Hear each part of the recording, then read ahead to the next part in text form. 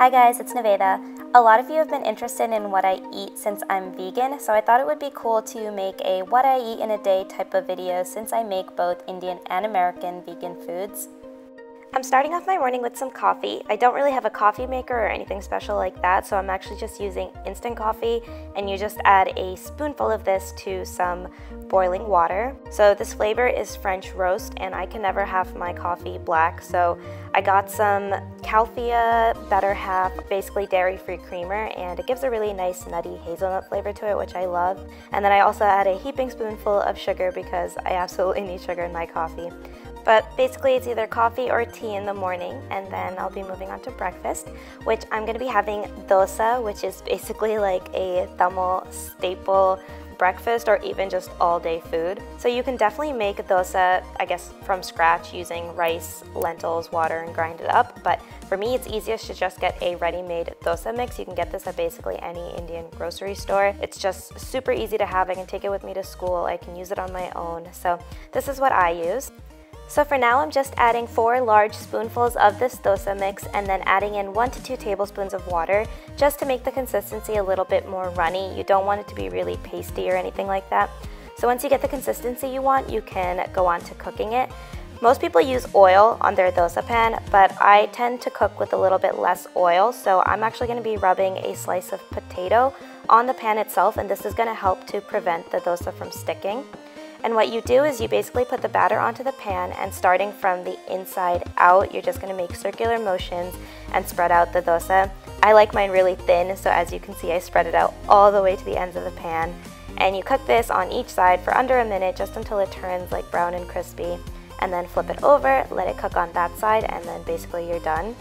Obviously my dosa skills aren't that great, and my pan clearly has a lot of character to it, but this is how you make dosa. I'm just going to add 1 more dosa to it also. I'm only showing 2 dosas, but to be honest, I eat about like 4 or 5 at a time.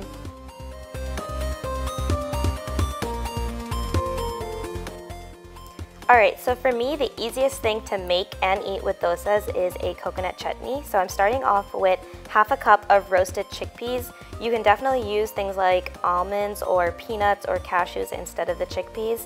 To that, I'm going to be adding a 1/4 cup grated coconut. This is in the freezer section of any Indian grocery store. You can definitely use fresh coconut if you want to, but half a cup to a 1/4 cup ratio of the lentils and the coconut.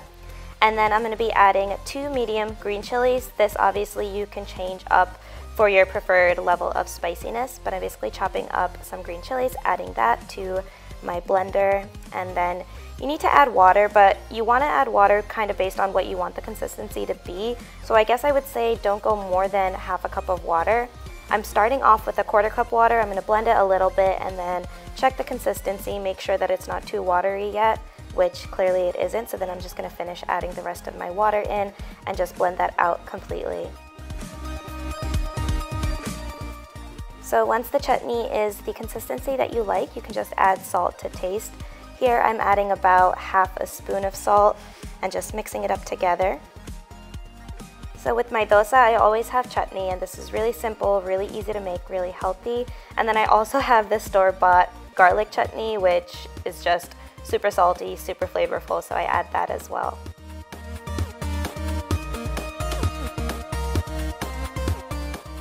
As a little morning snack, I'm going to be having a mango.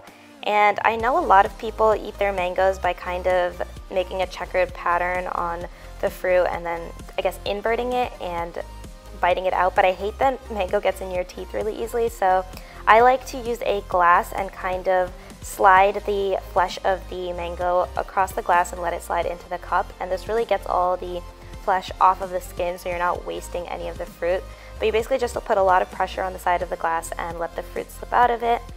I dice up my mangoes like this, and then I just like to eat it with a fork. So that's what I'm going to be doing as a snack.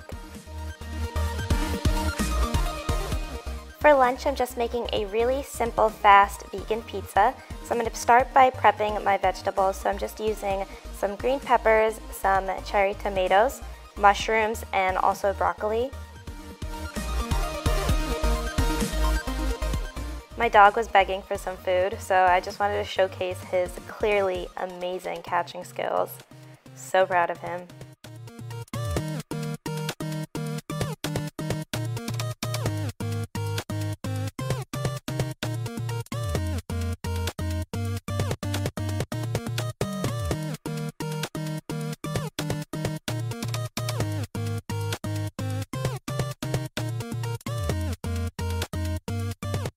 Because my pizza is thin crust, it only takes about 10 minutes to cook, and I just top it off with some red chili peppers and some Italian seasoning. I also drench my pizza in sriracha sauce just because your girl needs her spice. And that's basically it for lunch. Clearly I'm only showing a slice here, but I'm going to eat the whole pizza. With it, I'm going to have some kombucha, which is basically just like a probiotic sparkling drink.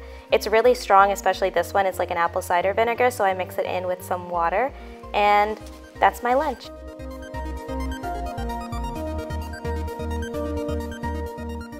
So as a second snack, I'm going to be taking a protein shake with me to my dance class. I use the Veggie Elite protein powder, which is my current favorite.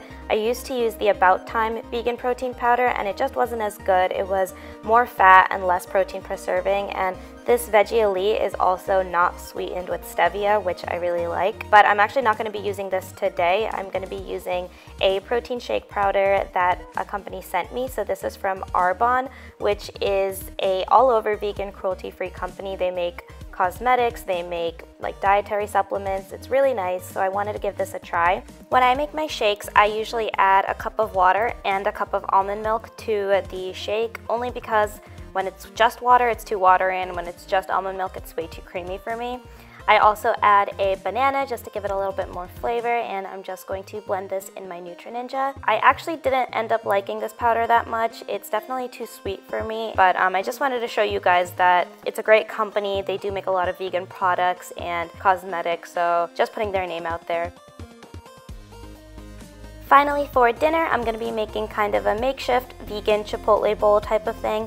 I'm using wild rice just because I really like the flavor and texture of wild rice. And for a cup of wild rice, you're supposed to use about 2 cups of liquid. So I'm using 1 cup vegetable stock and 1 cup water just to add a little bit more flavor into the rice itself. So you basically bring this to a boil and then let it simmer for about 40 to 45 minutes. So while that is cooking, I'm going to be making some of my greens and additions to the bowl. So I'm going to be starting off with green peppers, onions, and some green chilies. Then I'm going to be cooking my tofu. So I'm using extra firm tofu. I've already drained it of its water, and I'm just slicing it and then kind of cutting it up into little squares. And I'm going to be marinating this, or pseudo-marinating it, with coriander, cumin, and cayenne pepper, also adding a little bit of lemon juice, and you can use salt if you want to. I'm just going to be applying this on a pan and kind of coating it with the seasoning, and then I'm going to bake this in the oven for about 15-20 minutes on 400 degrees Fahrenheit. While the tofu is cooking on a pan, I'm just going to cook my onions and my green peppers with a little bit of diced garlic. Once that's cooked, I'm going to finish up the tofu and then add canned black beans that I've just drained the salty water out of. Let that cook for a little bit and then add in my greens and my onions. Lastly, I'm going to be making a guacamole, so I'm adding minced garlic, scooping out a full avocado, and just mashing this up. I'm also going to be adding some salt, pepper, and lemon juice, as well as some diced cherry tomatoes.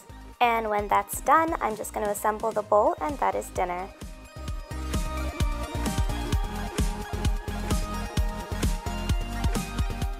So those are just a few of the many things that I eat on any given day. I really hope that you guys like this kind of video in addition to the beauty videos. If you have any questions about the recipes or just about being vegan, please leave them in the comments down below. Don't forget to hit subscribe if you want to see more of my videos, and I'll see you guys in my next one. Bye guys!